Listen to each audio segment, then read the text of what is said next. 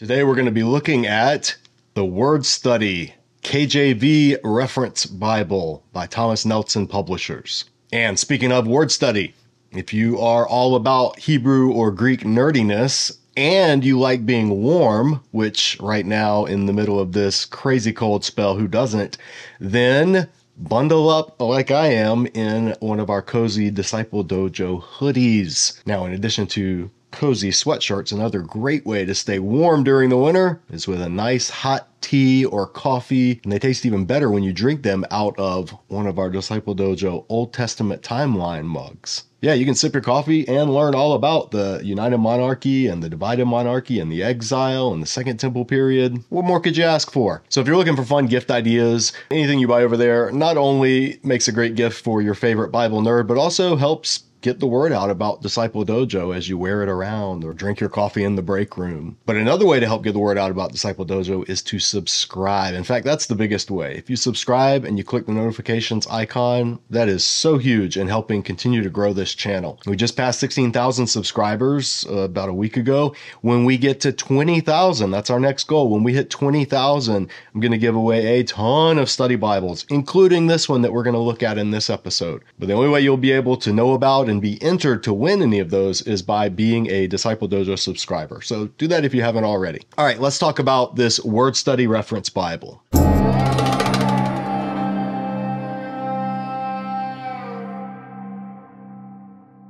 Now, the Word Study Reference Bible is available in the KJV, which is what this is, and the NKJV. The NKJV, I think it has a blue cover. KJV has the red. They're both available in a number of different leather type bindings as well as hardback, which is what I'm holding. Comes with this nice, very redundant dust jacket and looks the same without it. Now, the Word Study Reference Bible is 1,838 pages with 12 full color maps in the back. It's double columned and it is red letter edition. So let's take a look at it. Now, right here on the front, it says 2,000 keywords that unlock the meaning of the Bible.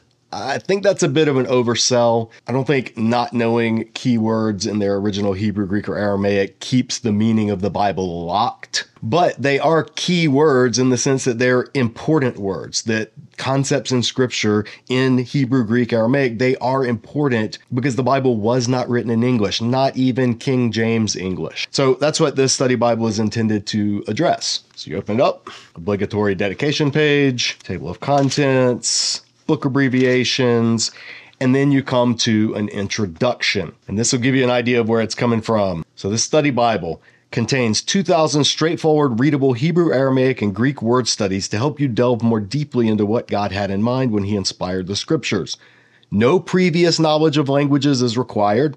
Every chapter of the Bible includes at least one word study. Many have more than one for you to enjoy as you read God's Word. The KJV Word Study Reference Bible is the perfect way to sample the benefits of the more vivid understanding you get when doing original language Bible word studies. That's a much better way to say it than unlocking the hidden meaning or whatever.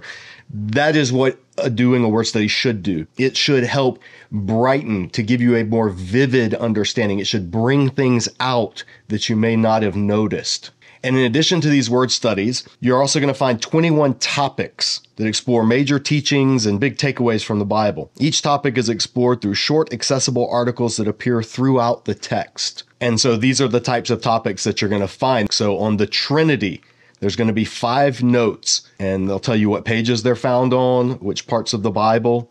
Same thing with God the Father, God the Son, God the Holy Spirit. Other concepts that are important: love, covenant, Bible, salvation, Christ follower, church, sanctification, obedience, purpose, people, God's will, relationships, evil, sin and temptation, suffering, faith and works, and last things. And these will be marked out in the text with these red and gray boxes. And it'll tell you this is note 1 on the topic of evil. And then at the end of each one, it'll give you the next. So note 2 is going to be found at Psalm 37. So you flip to Psalm 37 and there's note 2. And then at the bottom of that, it'll say the previous note back at Genesis, or the next note, and it'll be at Matthew 25. And then in addition to those topical articles, there are also going to be articles that tell you how to study the book. So whatever book you're reading, there will be a section called Study the Book, and it'll give you background or insight that help you as you're reading through that book. And just like with the topical articles, you'll have a note about something that's important in Deuteronomy,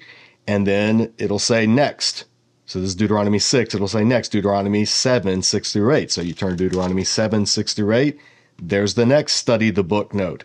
The next one, Deuteronomy 17, 14 through 20. So you turn to that one, read it. Then the next one, Deuteronomy 18, 15 through 22. There it is. Then Deuteronomy 25, 5 through 10. And Deuteronomy 31. And that is the final note for Deuteronomy. So those are ways that you can jump through the Bible and trace a whole theme, as well as doing that for each book in the Bible. Then there's a section in the introduction on why word studies are helpful. And I'm going to read this because I think this is really good. It says, even if you're using a reliable, accurate translation, such as the NKJV, so I'm guessing this was the preface that the NKJV used and they just didn't change that to KJV. Either way, same thing. There's only so much any English Bible can communicate. That's because there is not an exact one-to-one correspondent between languages. For example, one ancient word might have several English words that convey its meaning, depending on the context and the intention of the writer. The reverse might also be true. In some cases, several ancient words could be the original for one English word. Those ancient words have a variety of meaning that would not be apparent to someone reading an English Bible unless they knew just which ancient word was being used and why. Word studies give you an opportunity to understand God's word closer to the way the believers did who first received these inspired books from those who penned them. You'll find you're obtaining insights you never had before. And then at the end, it goes on to say, the KJV Word Study Reference Bible is designed to be a handy, readable, and enjoyable introduction to Bible word study. Even though it includes 2,000 selected word studies, that's just a fraction of all the words used throughout the Bible. The Bible is translated from more than 8,600 distinct Hebrew and Aramaic words and more than 5,600 Greek words. So what you have here is a taste that will probably whet your appetite for more. And then they point you to a couple resources. When you're ready for a more exhaustive treatment of biblical words, there are several other publications you might find useful, including Strong's Exhaustive Concordance of the Bible and Mounce's Complete Expository Dictionary of Old and New Testament Words. So I like that they said this. They're letting you know up front that you're going to get a deeper appreciation for some concepts that you may not have been familiar with just because you simply don't know the language. And that's true. And they're saying that this is just a taste. This is not exhaustive. And I like that they acknowledge that, pointing the reader to go further if you want to. After that, there's a pronunciation guide. And this is important. If you don't know Greek or Hebrew, you may not know the differences between those languages. And there is more than one way to spell Hebrew and Greek words in English, depending on which system of transliteration you're using. Vowels, for instance, are particularly difficult because Hebrew has nearly 24 vowels, where English has 5. And then some of the letters in Hebrew you don't actually pronounce to make it even more complicated. Now, you learn this your very first class in biblical Greek or biblical Hebrew. But most people don't ever take a class in biblical Greek or biblical Hebrew. And so this is sort of giving you some of that information up front. And there's a lot more that could be said on this. But they're just trying to tell you, this is how we are spelling these words. And it's because throughout the text, they don't actually use the Hebrew or the Greek fonts. They only use transliterated words. And so if you look at a commentary, that commentary may have it transliterated, but it looks different than how this Bible has it transliterated, because this Bible is using a simplified, popular, non-academic form of transliteration. So just be aware of that. Then there's the list of the articles that we looked at. And then after that, this was peculiar to me. They included this dedication to the King James translation, but just the beginning part of it. They didn't actually include the whole preface to the King James that the King James translators put together that tells you about why the King James was translated the way it is, how they handled Old Testament, New Testament, what they sought to do, why that they themselves acknowledged that the King James was not the perfect Bible, which is funny. Even the translators of King James were not KJV onlyists, but none of that's included in this. They just give you the dedication to King James. And if you've never read that dedication, it's got some pretty interesting interesting language in it. To the most high and mighty prince, James, by the grace of God, King of Britain, France, and Ireland, defender of the faith, etc. The translators of the Bible wish grace, mercy, and peace through Jesus Christ our Lord. Very Pauline introduction. But I want to point this out because this is one of the reasons why the King James Bible I don't recommend as people's primary translation. And it's not because it was bad at the time, it's because it uses different English than the English we speak today. And here's an example right at the front. Great and manifold were the blessings, most dread sovereign, which Almighty God, the Father of all mercies, I don't know what that C is supposed to be, bestowed upon us, the people of England, when first he sent your majesty's royal person to rule and reign over us. This is a great example. Dread in this does not mean what dread means today in English. This is the older meaning of dread. This is not like the Dread Pirate Roberts in The Princess Bride. Like dread means bad, terrible, terrifying. That's not what they were intending to convey when they wrote this. And it goes on. There's a lot more like royal language, which is just interesting. It's infused with biblical language, and they really lay it on thick. Nay, to go forward with the confidence and resolution of a man in maintaining the truth of Christ and propagating it far and near is that which hath so bound and firmly knit the hearts of all your majesty's loyal and religious people unto you, that your very name is precious among them. Their eye doth behold you with comfort, and they bless you in their hearts as that sanctified person who under God is the immediate author of their true happiness. And then they get on with the dedication and they finally say, the Lord of heaven and earth bless your majesty with many and happy days, that as his heavenly hand hath enriched your highness with many singular and extraordinary graces, so you may be the wonder of the world in this latter age for happiness and true felicity. So that was the normal way when King James English was spoken to address your king, your ruler. But you can see a difference in the language from how we would speak today. And there are a lot of terms in there. I mean, I just pointed out dread is one of them, but others like calumniations and felicity. These are words that have either slipped out of usage for the most part or are become super obscure. But they are no longer today the types of words that normal people use in their everyday discourse. And most of Scripture is written in the types of words that normal people at the time used in their everyday discourse. So the King James, that when people, I mean, I have King James only trolls that comment on my channel. I'm probably going to get a bunch that comment on this video, but they'll comment things like King James is the only inspired word. It's the only true word of God. It's not the language we speak. And it was a great translation when it was the language people spoke. But there's no more reason to have the King James as your translation than to have something in the English of the period of Chaucer, or going all the way back to the time of Beowulf. Those forms of the English language are almost unrecognizable today. And the further time goes on, the more foreign the English of King James's era becomes. There's also a danger when you're using King James, listen, I'm not anti-King James. If you want to use the King James and you have a good working knowledge of Elizabethan English, go for it. If you love looking up words in the Oxford English Dictionary, go for it. But if you don't have a good command of Elizabethan English and you don't know arcane word forms, then you could very easily misread the King James. And our friend Mark Ward over on his YouTube channel has a whole series called False Friends that talks about this. False friends are words that when they were written in the King James Bible meant one thing, but now in modern English, those words mean something entirely different. Dread is a great example, but there are many, many, many others.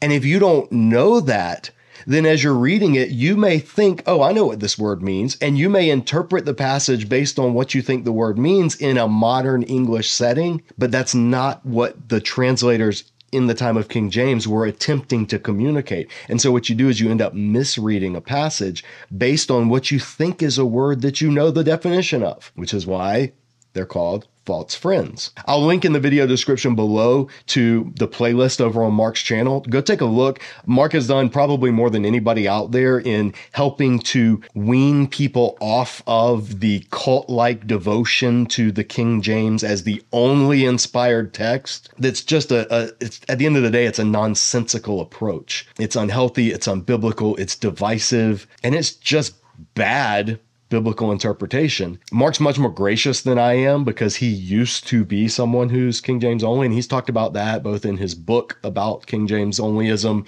and in his numerous videos. So check out Mark's channel. He's a friend of our channel. Love what he's doing. Good dude. So anyway, if you're going to be reading the King James Bible, having this version is actually pretty helpful because it at least puts you back into the words that the King James translators were working with. So as you go through this Bible, each book has a quick introduction.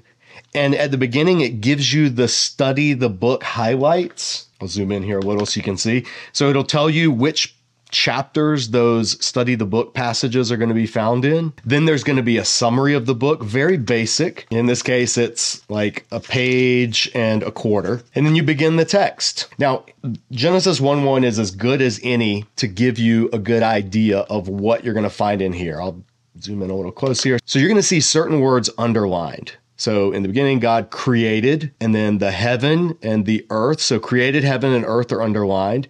And then the earth is underlined, and without form is underlined, and void, and darkness is underlined, was upon the face of the deep. So as you're reading through the text, here's how this works. First of all, there's a study note, and this is just one of those topical study notes. This is one of those on God the Holy Spirit. This is note 1 on that topic, and it'll tell you that the next note is going to be found in the book of Numbers. But about the actual word study, if a word is underlined, then in that chapter, there's going to be a word study on one of the underlined words. In this case, it's this word create, bara.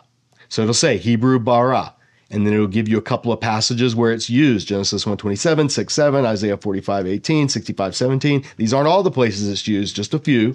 And then it'll give you a short little article about what this term, in this case bara, what bara actually means, how bara is used elsewhere in Scripture, just to give you a little bit more meaning behind this, what is in English, the word create. So the goal is to keep you from importing into the meaning of the word create in the biblical text of Genesis 1:1, all of what the English word create may mean, and to keep you focused on what the Hebrew word bara actually does mean. Then inside that same box, you'll see all these other words. Heaven, earth, was, without form, darkness, sky, good. These are all of the other words on this page that are underlined. And it's telling you that there are word studies for each of these words elsewhere in the Bible. So if you want to know about heaven, you're going to have to flip over to Genesis 1:9.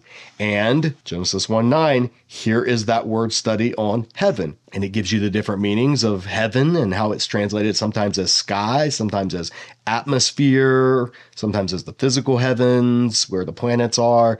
It gives you the range of meaning. And then at the bottom of this box, there are these other words that are in this chapter that have word studies found elsewhere. And then as you're reading along, you take note of those thematic articles. Like here's one on the Trinity. And so they say when God initiated the creation of people, he hinted at his Trinitarian identity, saying, let us make man in our image after our likeness. Instead of speaking in the singular form, God used the plural, us and our, to refer to himself.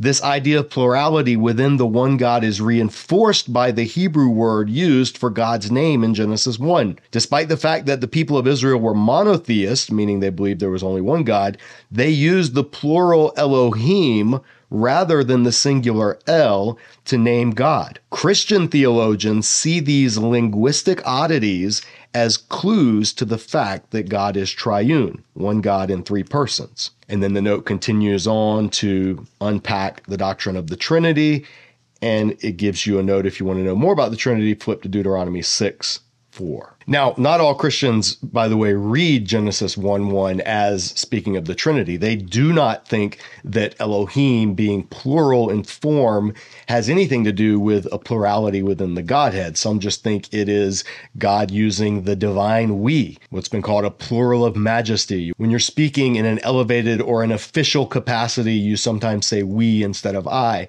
Some have said that's what's going on, and other Christian interpreters have said, no, God's speaking to the divine council. He's speaking to the heavenly hosts, the angels. So this is only giving you one view, and you could easily be misled into thinking that that's what this word actually means. So you have to be careful. If you don't know Greek or Hebrew, be very careful when appealing to Greek and Hebrew. Unfortunately, it's not just TikTokers who are guilty of this. Even preachers do this periodically. We have a video here on the channel where Professor He-Man over behind my shoulder here talks all about some of these word study fallacies that pop up even in good preaching from time to time that are just wrong, and that we need to be aware of them, and we need to handle the languages with care. I'll link that video below. Check it out if you haven't already. It's my favorite of all the superhero seminary videos we've done here on the channel. Those of you that comment that I am surrounded by idols all the time, you may not like it because it does have action figures in it, and that's triggering for a lot of people in the comment section on my videos, apparently. But for the rest of you that have healthy, functioning senses of humor, check it out. I think you'll enjoy it. But this is literally all you're going to find. So there's not really any study notes for me to review like I typically do. You know, the notes in Genesis, there's not really anything about issues like the age of the earth, the extent of the flood, where the day is literal or not. They stick to giving these word studies for the most part and broad theological notes. The book introductions, they're short, they're simple, they don't get into a ton of details. I mean, when you come to Exodus, for instance, they do have a note at the top that says Exodus compiled and written by Moses himself. So they do hold to Mosaic authorship, but there's really nothing in the introduction about the date of the Exodus, the identity of the Pharaoh, the location of the Red Sea or Mount Sinai, or any of those things that we look at in some of our study Bible reviews. And speaking of Exodus, I was interested to see if they would make any mention of the numbers of people involved in the Exodus. Some of the notes do talk about Moses leading out 600,000 men and their families. And so I wanted to see if they do a word study on the word thousand, Aleph, which is a significant factor in how you read the Exodus. Does that mean thousand, or should it be translated as something like regiment, since it does have that meaning elsewhere in Scripture? And there wasn't a note on Aleph in the book of Exodus. And there wasn't even one on numbers. I flipped the numbers to see if it would be there, and there wasn't one there. But that's when I turned in the back to the English word index, and I flipped to the word thousand. And there it is, right there, thousand. 1 Samuel 29:5, the Strong's number H0505, Aleph. And so I flipped to 1 Samuel 29:5, and there is the word study for thousand, Aleph. And there's what it says. Hebrew, Aleph. Psalm 50:10, Micah 6:7, Strong's number 80505. This noun represents the number 1,000. While it may denote a literal number, Judges 20:10, or possibly a round number, it is more often seen as a symbolic number, indicating a very large quantity. Deuteronomy 5:9 and 10, 2 Samuel 18:12, Psalm 94, 2 Peter 3:8. Now, it's weird that they put 2 Peter 3:8 in a word study about the Hebrew word Aleph, because 2 Peter was written in Greek. But it goes on to say, this word may also indicate a social grouping smaller than a tribe, but larger than a father's house. That is, a group roughly equivalent to an extended family. Judges 6:15, 1 Samuel 10:19. For centuries, scholars have hotly debated the significance of the term thousand in the censuses in Numbers 1 and 26, as well as the Bible's only explicit mentions of the millennium, Revelation 20:1-6. Now, if you didn't know to go looking for that, if you're just reading through Exodus and Numbers and you're reading about these, hundreds of thousands of people, and you're like, wait a minute, how are they the smallest of all the nations? And the way the Bible describes Israel as helpless and small, but if there are 2 million of them. You'd have to do some digging to find this out. But that's the benefit of having this index in the back. So all 2,000 of the words that they have chosen to do word studies on, the English words, the words that the King James uses, and the underlying Greek or Hebrew words, they're listed in alphabetical order. And then after that, the same list is listed by Strong's index number. So all of the Hebrew words are listed by their Strong's number, and then all of the Greek words are listed by their Strong's number. Now, I'll confess I don't use Strong's Concordance. I never really have, because by the time I was ready to start doing that level of biblical study, I was already learning Greek and Hebrew. And if you know Greek or Hebrew, or at least you know how to read Greek or Hebrew and look up words in a lexicon, you don't really need the Strong's number anymore. But for those who don't have Greek or Hebrew, Strong's numbering system is the way that you locate and differentiate specific Greek and Hebrew words. So this helps you use this Bible in conjunction with Strong's Concordance. Likewise with Romans, you get a very broad overview. Well, they did include this note that I do like and I wanted to highlight. As you read Romans, realize that the first 11 chapters are a carefully constructed presentation of the gospel, with every chapter building upon the previous one. Certainly Christians have used many of the verses of Romans in personal evangelism, and they give you the verses of the famous Romans Road. But keep in mind that each of these verses has a context. As you read Romans, strengthen your use of these verses by noticing how they fit within the progression of Paul's theology throughout the book. Now, I like seeing the study note. I think you should do that for every passage in the Bible. Every verse in the Bible has a context and should never be taken out of context. I don't even think verse numbers should have been added in the first place, but they were back in the 1500s, so what are you going to do? However, I like that they tell the reader, especially in Romans, because it matters so much in Romans that you see the flow of Paul's argument rather than just plucking verses out of the air. Now, when you come to Romans 7, they actually acknowledge the different ways that Christians have read Romans 7, but again, like with the Evangelical Study Bible, is disappointing. They only acknowledge two approaches. They say some Christians interpret these verses as the struggles of a person before he or she comes to faith in Christ. However, other Christians think these verses refer to a person who has trusted Christ but still struggles with sin. Those are certainly two ways that this passage has been read, but the oldest way that this passage has been read, going all the way back to the earliest Greek-speaking church fathers, was that Paul was taking on the persona of someone else, and this I of Romans 7 is a rhetorical figure that Paul is having an interaction with. And for more on that, see the video that we've done here on the channel that does a deep dive into this section. However, it is nice that they acknowledged different ways of reading this passage, and they don't take a hard stance on which of those two are correct. Now, just like with Romans, the Revelation overview, very simple. It's just like a page and a quarter. I'm going to say this is a good introduction to Revelation. It doesn't get near into the amount of detail that you need to do a study of Revelation, but what it does give you is good. It lists the different approaches, preterist, historicist, futurist, idealist, and it even says it's possible to combine them, and that's what would be the eclectic approach. It emphasizes that the purpose of Revelation was to bring hope, and it also lets you know that it is written as an apocalypse, so it uses symbolic language, and it speaks not just to future events,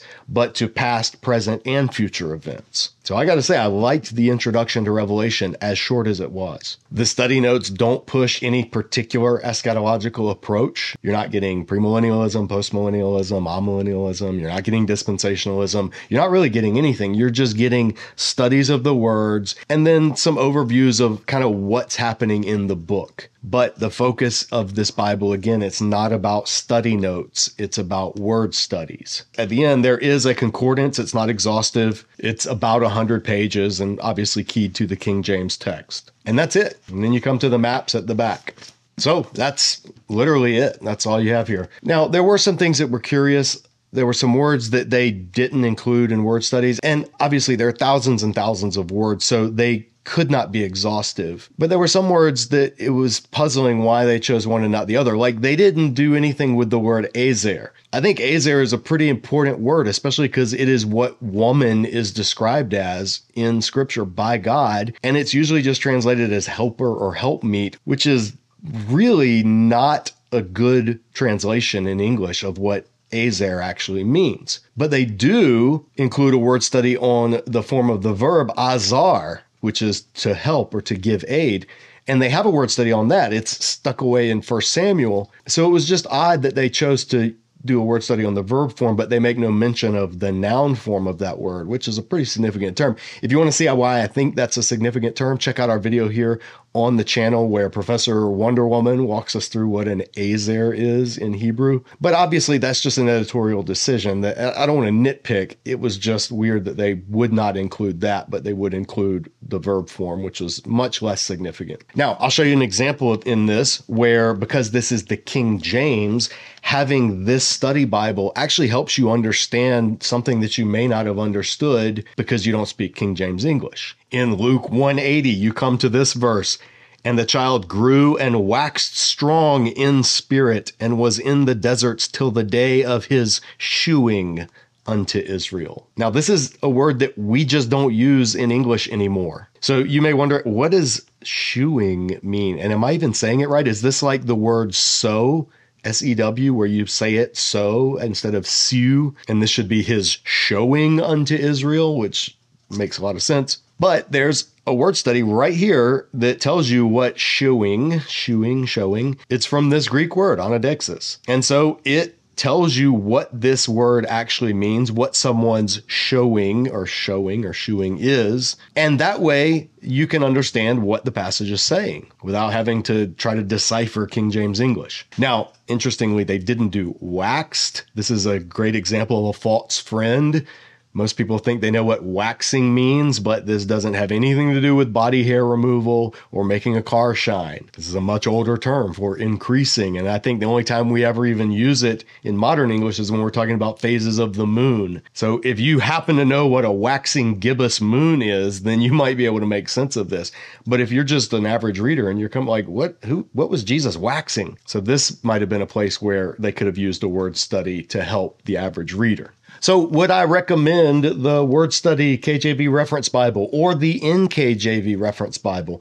Honestly, if you got to have one, I think if you're going to have a King James Bible, this would be the edition to have, because this will help you with some of the terms that King James translation uses, which, because we don't speak King James English anymore, are easily misunderstood. I like what they're trying to do. I like the idea of getting people back into the original text. My concern is that the word studies in this are too short. They don't give you enough of a range. And because of that, it would be, this would be a resource that would be very easy to misuse, I think. If you use it to get, like they say in the introduction, a taste of what word studies are, and if you use this with other resources like Mounce's Concordance that they mentioned at the beginning, I could see this being helpful. I also like the fact that there wasn't a strong theological bias in it. I mean, yeah, it is generally Baptist, evangelical, conservative, Protestant, but the study notes and the word studies, for the most part, were pretty ecumenical. I looked to see if there was a complementarian or egalitarian leaning bias. I didn't really see one. The famous passages that really become contentious in the whole women in ministry debate, there really wasn't anything touching on that subject in this study Bible. The notes didn't go one way or the other. Same thing when it comes to how they read creation or eschatology. And I didn't see a lot of the heavy-handed theological bias in this that I saw in the last Thomas Nelson Bible I reviewed, which was the Evangelical Study Bible. So that was good to see. And if somebody was interested in word studies, I wouldn't dissuade them from using this. I will say, though, in the digital age, honestly, I don't know how necessary this is. If you go to Step Bible, Blue Letter Bible, eSword, those are all free, and they're all keyed to Strong's numbers, and you can do some original language stuff on them. If you have the Bart Bible app, you already have Strong's Concordance, and you have it digitally linked to the original text. So that would be my only question, is I would wonder how useful this would be in the digital age. But if you're somebody, you're like, nope, I want to hold it in my hands, I want paper, I want to flip pages, I want to underline and circle stuff, then I could see this being useful. It is only in King James and New King James. Those are two translations I really don't recommend making as your primary study translations. But if you wanted an edition of the Bible in King James or New King James, like I said, I think this would be as good as any to have. So those are my thoughts. There wasn't a ton of material to go through. I was able to review this fairly quickly. I didn't read through all 2,000 word studies, obviously, but the ones that I did read through were okay. They weren't terrible. My only caveat would be, if you get this study Bible and you start getting into doing word studies, use with caution. It's very easy with a little bit of Hebrew or a little bit of Greek to come across as if you know more than you actually do. But as long as you're aware of that potential pitfall and you have access to other more in-depth word study resources, then I think this is a fine resource to use. So those are my thoughts. What are yours? If you've used this, chime in, let me know what you think. These reviews are entirely subjective. These are just my opinions. I'm not getting paid by any of the publishers to say anything either for or against any of the Bibles I review. Just telling you my honest thoughts. So feel free to share yours in the comment section below this video. That's all for now. If you haven't already, we'd love for you to subscribe, click the notifications icon so you know when we have other study Bible reviews coming out, as well as our other teaching videos. The study Bible reviews get the most clicks on this channel, but they're really the most surface level of all that Disciple Dojo does. So if you only know about this channel for the study Bible reviews, check out our other playlists. Look at some of the Bible teaching that we have here on the channel. I think that's way more important than these reviews, but I also know that people find these reviews helpful, and so I'm happy to do them. That's all for now. We'll see you next time back here at Disciple Dojo. As always, keep training.